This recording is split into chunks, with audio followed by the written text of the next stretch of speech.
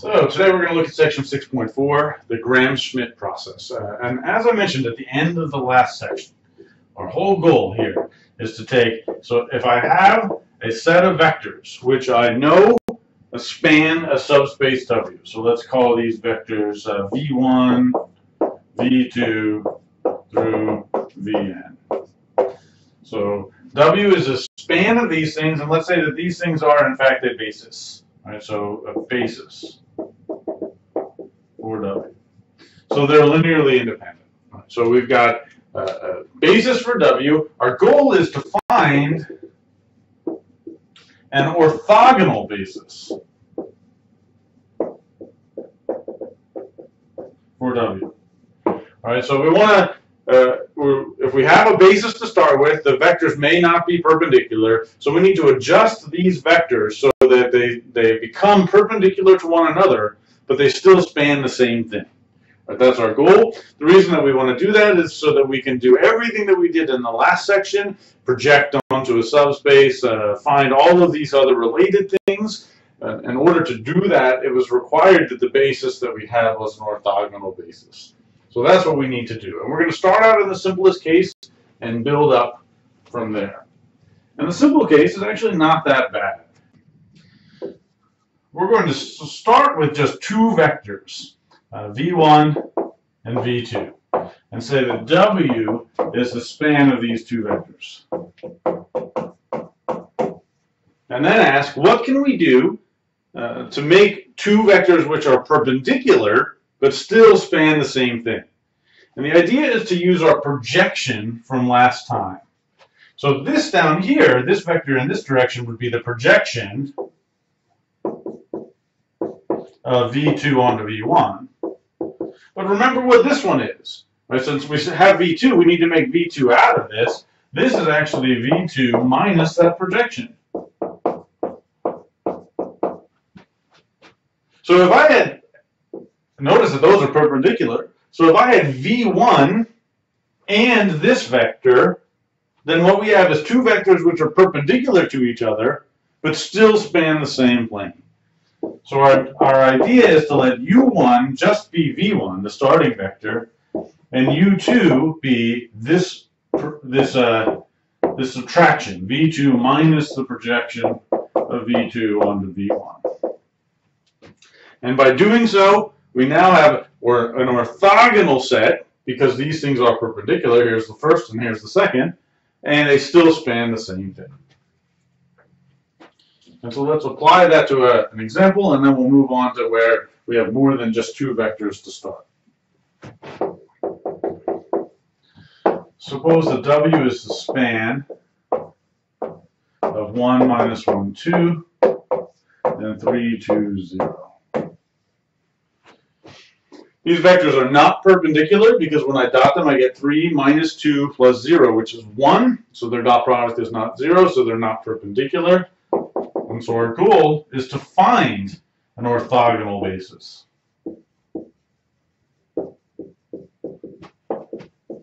For W. And just applying the thinking from just a minute ago, we're going to let U1 be V1, if we call this V1 and this V2, which is just 1 minus 1, 2. We're going to let U2 be, from our discussion just a minute ago, V2 minus the projection of V2 onto V1, which will work out is 3, 2, 0, minus, when I project V2 onto V1, I dot them together and I get 3 minus 2 plus 0, divided by, since I'm projecting onto V1, it's V1 dot itself, which is 1 plus 1 plus 4, all times V1, projecting onto V1. So 1 minus 1, 2.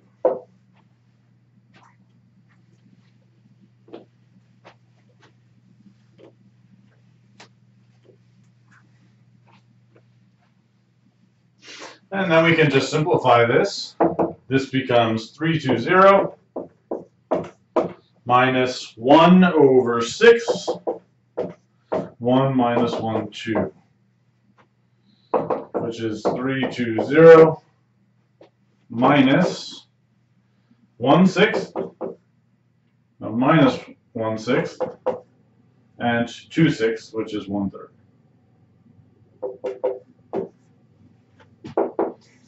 Which is, so when I subtract, that's 18/6 minus 1/6, which is 17/6. 12 plus 1 is 13/6. And then 0 minus 1/3 is minus 1/3.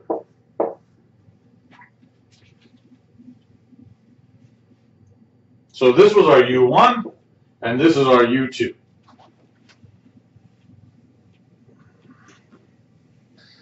So the answer to the question is, U1 is our starting V1, and U2 is this vector here, 17/6, 13/6, minus 1/3. And now I have two vectors which are perpendicular. Notice if you dot them together, what happens? I get 17/6, I get minus 13/6, that's 4/6. But then when I put this in here, I get minus 2/3, which is minus 4/6, and when I add them together, I get 0. U1 dot U2 is in fact 0 as required. Because of the way U2 is created, the span of U1 and U2 is the same as the span of V1 and V2, and so this is my answer. W is span of U1 and U2. Now, for the future, sometimes these fractions are going to be a little bit tricky, and sometimes what we're going to want to do is actually get rid of any fractions. Notice that I could scale U2, and it doesn't change the fact that W is still the span of U1 and U2. So if I had U1 and U2, and then I had U1 and 3U2, they still span the same plane. So I can actually scale these. I can scale this to get rid of the fractions. So let's make an alternate U2. Let's look at what I'm going to do is I'm going to multiply by 6, right? Because that gets rid of all of these fractions, and I get 17, 13, minus 2. And by doing so, I get rid of all of the fractions, and I can actually then say that W is in fact the span of these two vectors. 1 minus 1, 2. 17, 13, minus 2. And I have nicer vectors to work with, which don't have any fractions. They still are perpendicular, because I get 17 minus 13 minus 4, which is 0. So that's my favorite answer to this question. Now, what to do if we have 3 vectors? Once we figure that out, moving on to 4 or 10 is actually the same. These get kind of complicated just as far as calculation-wise, but the idea is actually not that hard. All right, so here's our idea. If I have 3 vectors, suppose that I have, suppose that W is the span of now 3 different vectors, V1, V2, V3. So here's what I'm going to do. I'm going to let U1 be V1, just as before. I'm going to fix V1. I'm going to let U2 be the same thing as we just looked at. Right, so I'm going to project V2. I'm going to take V2 minus the projection of V2 onto V1. Same thing as before. And now I have 2 vectors. So I have these 2 vectors that are now perpendicular to each other. And I just have one more that's pointing in the wrong direction. So now we can think about U1 and U2 as being perpendicular. And then I have some other vector V, which is pointing off in the wrong direction. And so the goal is to take this one and adjust it. But our idea from last time works. Now I can instead project, look at this vector right here, by projecting V onto the whole subspace spanned by U1 and U2. And then subtracting that projection off. Let me just write down what we get. So what I'm going to do is I'm going to take, this was our V3, I'm going to take V3 minus, this is very analogous to before, the projection of V3 onto what? Well, everything that came before, which is U1 and U2. So this is now the span of U1 and U2. All right, so that's this picture over here. If we had 4 vectors, well then we'd go on. I'd say U4 is V4 minus the projection of V4 onto the, it will be V4 minus the projection of V4 onto the span of the stuff that came before, U1, U2, and U3. And so it's maybe tricky to see what's going on from all of this, but let's just work out some examples and hopefully that will clarify.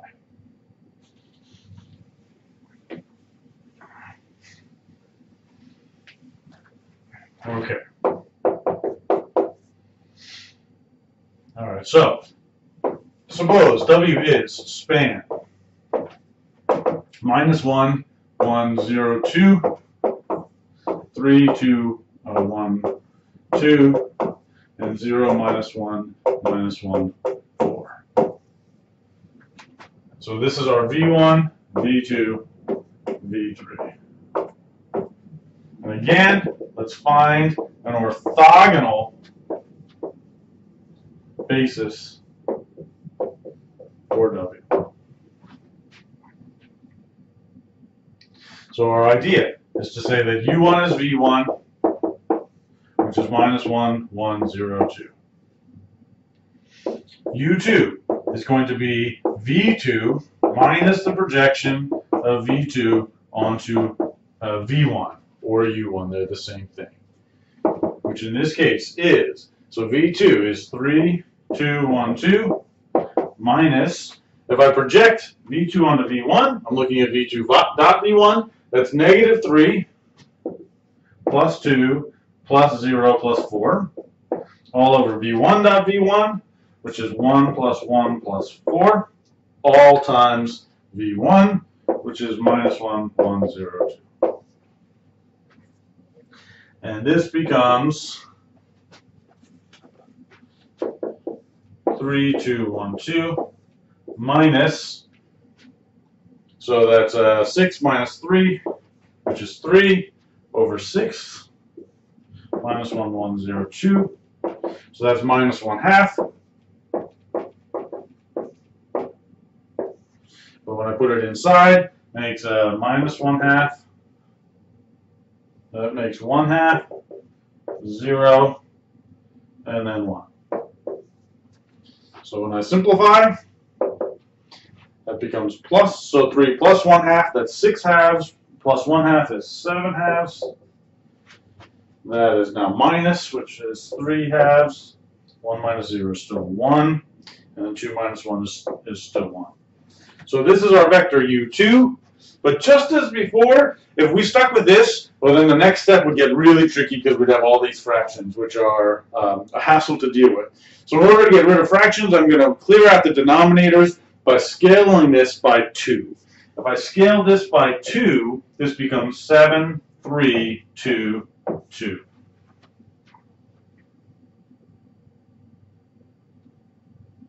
Notice that this vector dot U1 is 0. I get -7, 3, 0, and 4. So those two dot together is 0. And again, by the construction technique, I haven't changed the span. So now I've got U1 and I've got U2. So let's save those two things. So U1 is V1 -1, 1, 0, 2. U2 is this vector that we constructed here, 7, 3, 2, 2.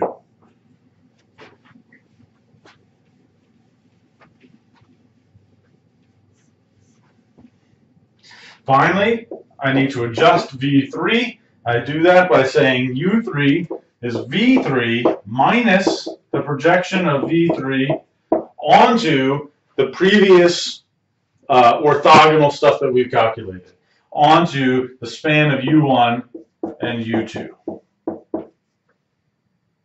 which is V3 minus projection of V3 onto U1 plus the projection of V3 onto U2. And in the end, that's what we're going to do. Even if we had a longer version, if we had 4 or 6 vectors, then we do exactly the same thing as we move up. Each step it gets longer and longer and longer, which is why these things can take a while to get through. But we saved ourselves a bunch of work by scaling this vector right here. Okay, so finally, how are we going to work this out? V3 is 0, minus 1, minus 1, 4.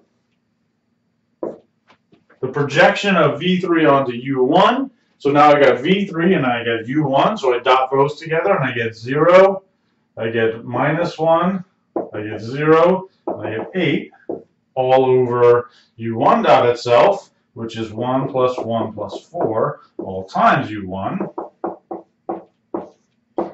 plus V3 and U2, which makes 0, minus 3, minus 2, plus 8, when I dot those together, all over U2 dot itself, which is 49 plus 9 plus 4 plus 4.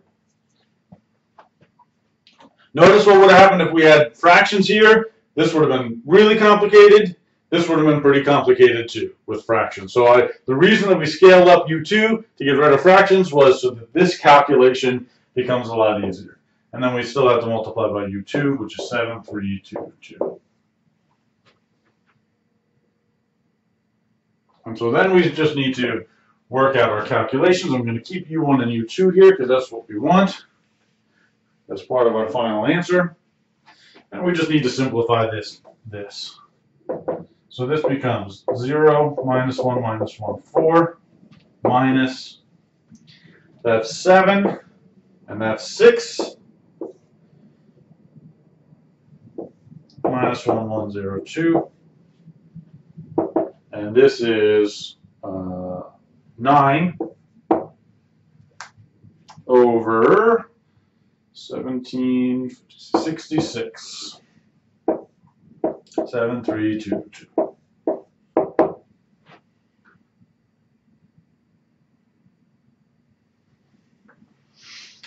All right, and just so that we don't make silly mistakes, I'm going to just put these into our calculator just to make sure that I get the right answers here.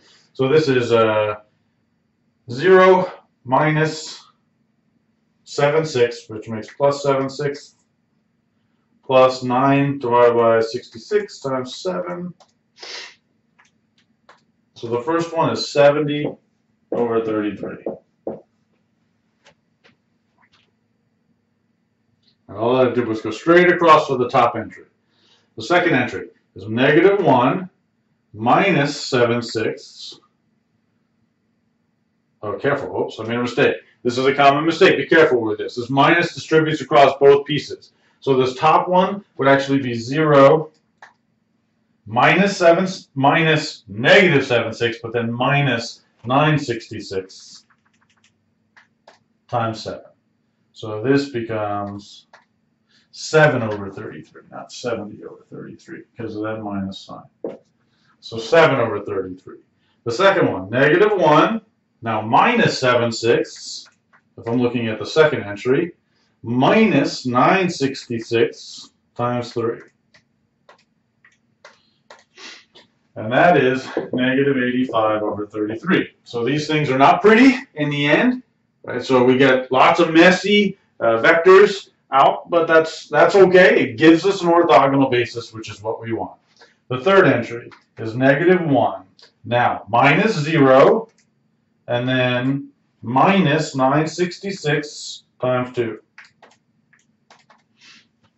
is minus 14/11. And the fourth entry is 4 minus 7 6 times 2 minus 9/66 times 2. 46 over 33. Now I'm making nice use of my calculator's convert to fraction function because it's going to give us answers in decimals, but by converting to fractions, I can get these answers. And again, we can scale to make this a lot nicer. If we multiply everything by 33, this scales this up, and we have no fractions left. I get 7, negative 85. Multiply this by 33 makes this times 3, which is 42, and then 46. And that's my U3. So the final answer to this question is U1 is this vector, U2 is this vector, and U3 is this vector.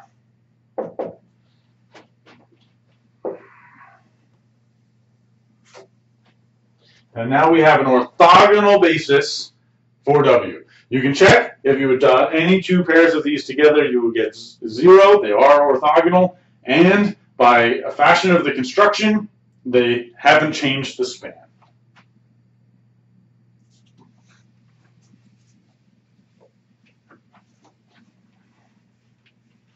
One last thing that I'll just mention here about this is it may ask you for, rather than an orthogonal basis, it may ask you for an orthonormal basis. Orthonormal. And what that means is that I want an orthogonal basis with unit vectors.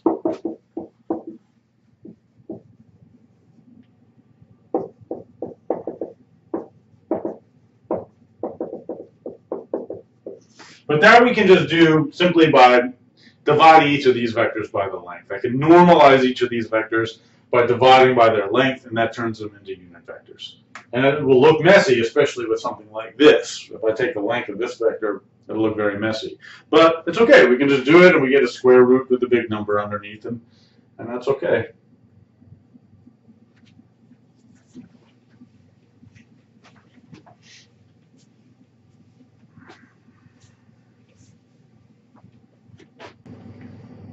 All right, so two last ideas in this section in 6.4. So we need to first think a little bit more about a matrix that is made up of orthonormal columns. So suppose that we had an orthogonal. Remember that this is our definition for an orthogonal matrix.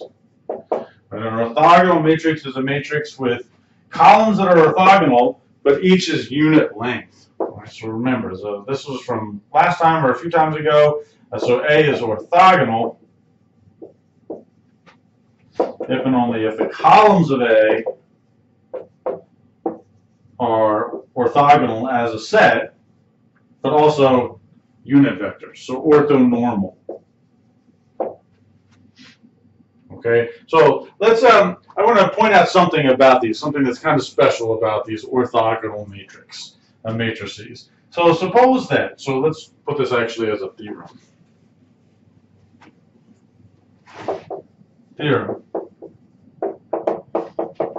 And let's call it U, just to point out that it's a special matrix. If U is an orthogonal matrix, and let's just start with a matrix with 3 columns, although it doesn't have to be 3 columns, it can actually be as long as we want, but the proof will be the same. So how about this? If U is orthogonal, an orthogonal matrix,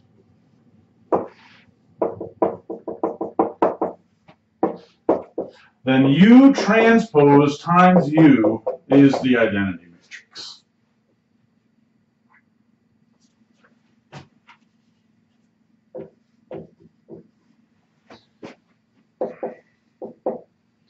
Here's our proof. Let's say, for simplicity, let's let U just have 3 columns. But the proof is the same even if I don't have 3 columns, even if I have 1 or 1,000 columns. So I have column 1, column 2, column 3. Remember that for transpose, when I transpose a matrix, I switch the rows and columns. So that means that U transpose, if I have U1, which is a column, and I turn that into a row, I can think about U1 as a matrix and transposing it to make U1 transpose. So that's my first row. U1 transpose is now my first row. U2 transpose is my second row, and U3 transpose is my third row. So now I'm thinking about a matrix which is created out of rows rather than columns that we started with. So that U transpose times U is U1 transpose, U2 transpose, U3 transpose, times U1, U2, U3.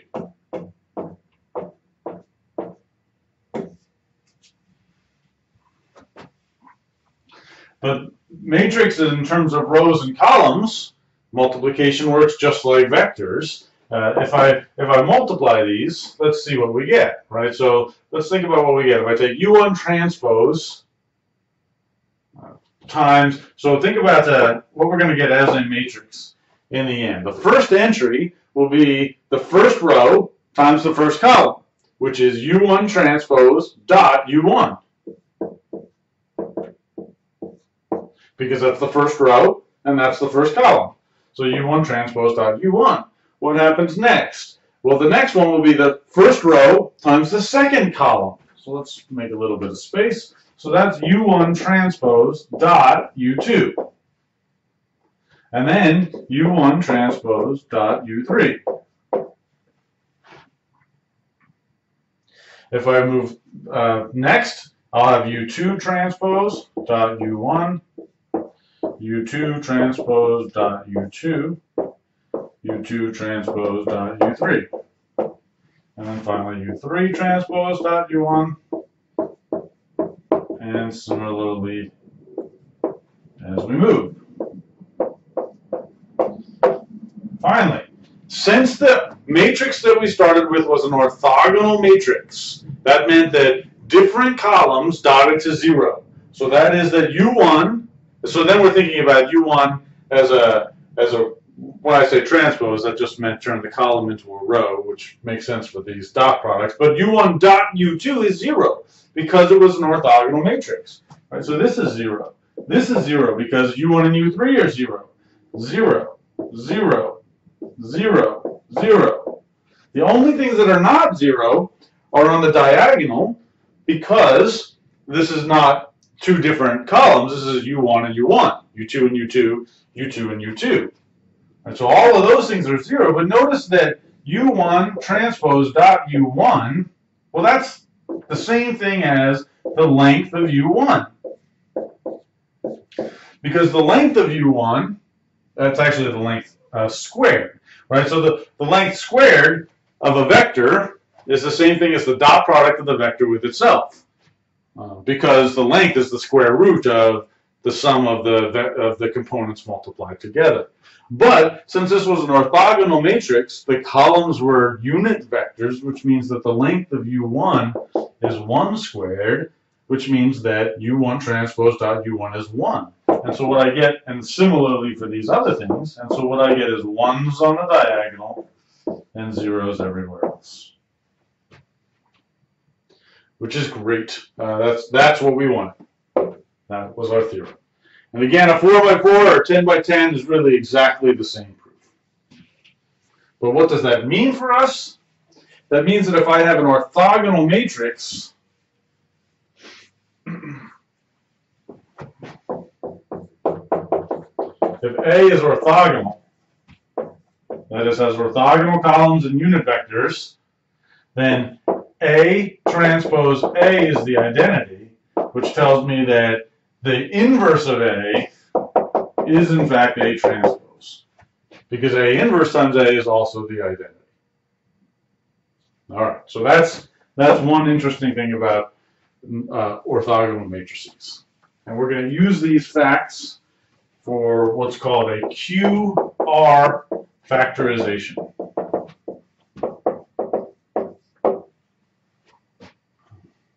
Okay. We'll write it out as a theorem and then we'll practice it. And it goes like this. For any matrix A, I can write A as a product of two matrices, Q and R, where Q is an orthogonal matrix which spans the same thing as the column space of A. Right, so Q is orthogonal,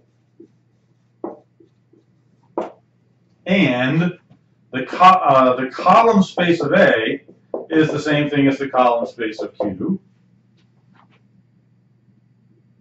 That's the first thing. So notice what I'm really doing. I can apply Gram-Schmidt to get Q, right? If I have A, then I have column vectors. If I want to span the same thing and be orthogonal, well, then I can apply Gram-Schmidt. And then I have to normalize at the end to make everything a unit vector. But that's the first idea. That's how I'm going to get Q.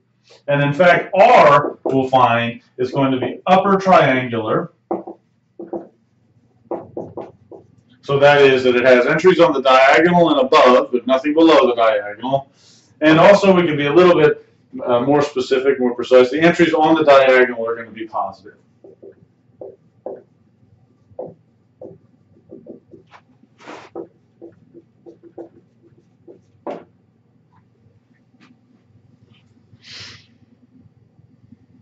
Okay, so that's our theorem. I'm not going to give a full proof. I'll give a few ideas, and then we'll practice it.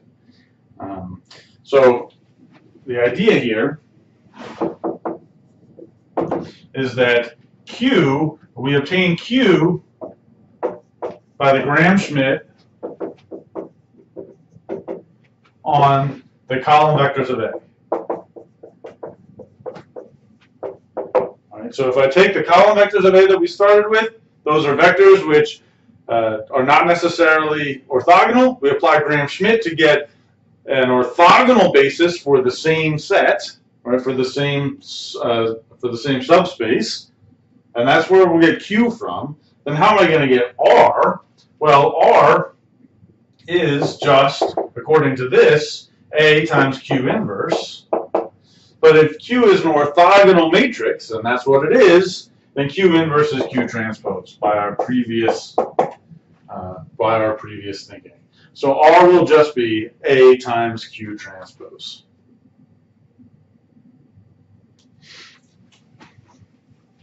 And so let's practice.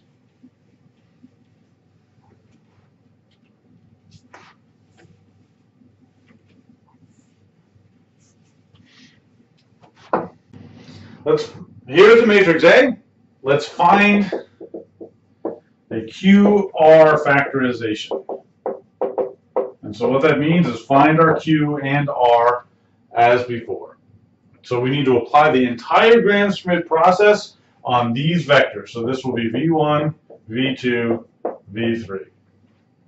So that U1 is V1, as before. 3, 1, minus 1, 3. U2 is V2 minus the projection of V2 onto V1,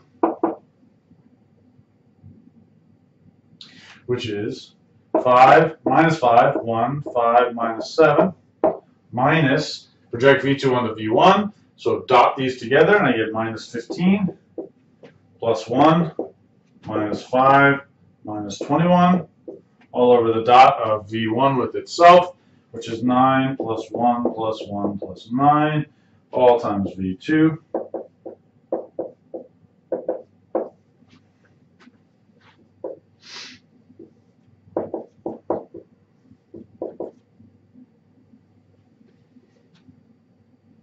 Sorry, made a mistake. We're projecting onto V1, also all times V1. All right, so which is 3, 1, minus 1, 3.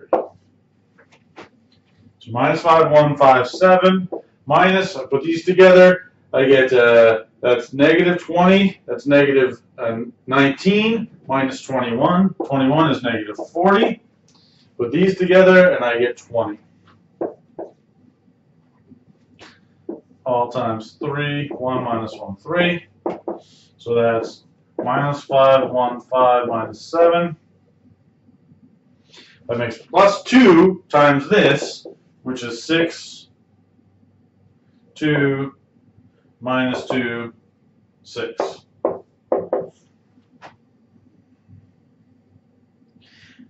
Add these together makes 1, 3, 3, minus 1. And so we're in luck here. These numbers worked out very nicely. We don't have any fractions here, so we don't have to scale it up. So now we have U1, and now we have U2.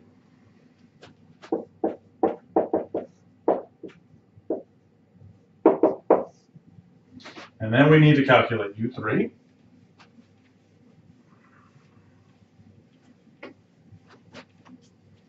And U3 is the projection, is V3 minus the projection of V3 onto U1 plus the projection of V3 onto U2. And so we're taking V3 and we're projecting it onto the previous two, but not the previous two original, the previous two after we've made them orthogonal, which is 1, 1 minus 2, 8, minus, when I take V3 and U1, the dot product of those two is 3 plus 1 plus 3, plus so 3, 1, 2, and then 24. All over V1 dot itself, which is 9 plus 1 plus 1 plus 9, all times U1, 3, 1 minus 1, 3. Don't forget your parentheses. And then V3 onto U2. V3 onto U2 is over here. Dot product makes 1, 3, minus 6, minus 8 over U2 dot itself. 1, 9, 9, 1. All times U2. 1, 3, 3, minus 1. And we want to simplify this.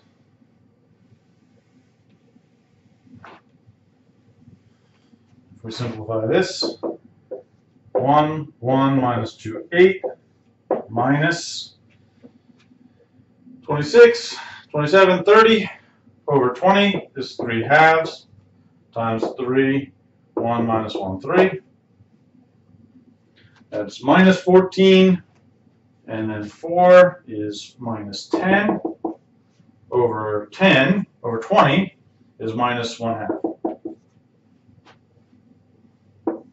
1, 3, 3, minus 1. And so if we work this out piece by piece, inside here on the top entry, 3 halves times 3 is 9 halves, minus 1 half is 8 halves, which is 4. 1 minus 4 is negative 3. On the second entry, I have 3 halves minus 3 halves, which is 0, and 1 minus 0 is 1. The third entry is negative 3 halves minus 3 halves, which is minus 6 halves, which is negative 3. I get negative 2 minus negative 3, which is plus 3, which is 1. And finally, inside for the last entry, we have 9 halves, and then we have minus 1 half, which is plus 1 half, which is 5 halves. So, we have 9 halves plus another 1 half, 10 halves, which makes 5. 8 minus 5 is 3. So this is our U3 vector, and U3 is minus 3, 1, 1, 3. And things are much nicer than the first time when we looked. We didn't have to do any scaling the whole way through as we made these calculations.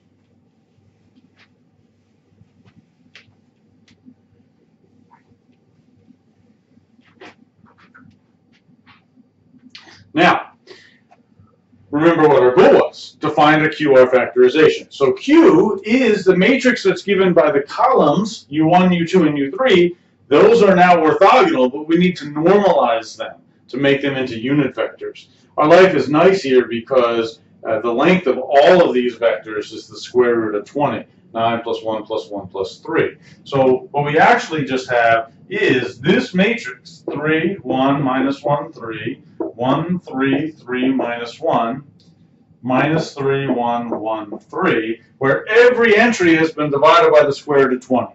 Now in general, so this is 1 over the square root of 20 times that entire matrix.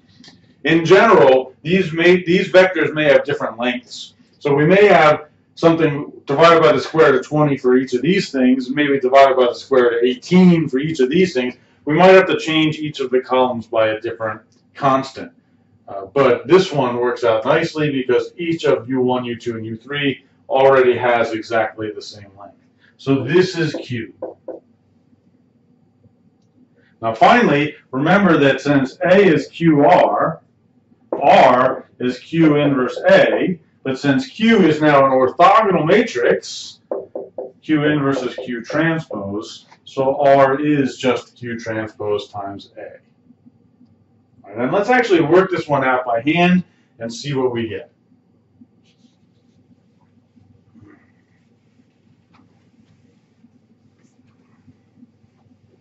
So here's A. I'm going to put Q transpose up here. Q transpose, remember, just means switch the rows and columns. The 1 over 20 is still there. 1 over root 20 is still there. If I switch the rows and columns, then I get 3, 1, minus 1, 3. 1, 3, 3, minus 1. I'm just reading these as rows rather than columns. And then minus 3, 1, 3. So this is Q transpose. So if I take Q transpose times A, let's see what we get. Q transpose times A is 1 over the square root of 20 times,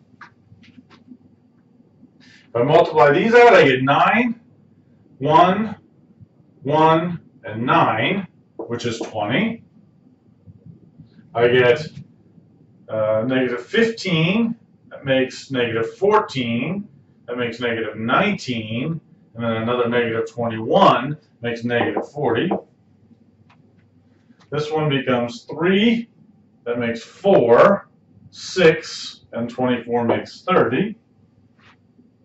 If we come down here, I get 3 and 3.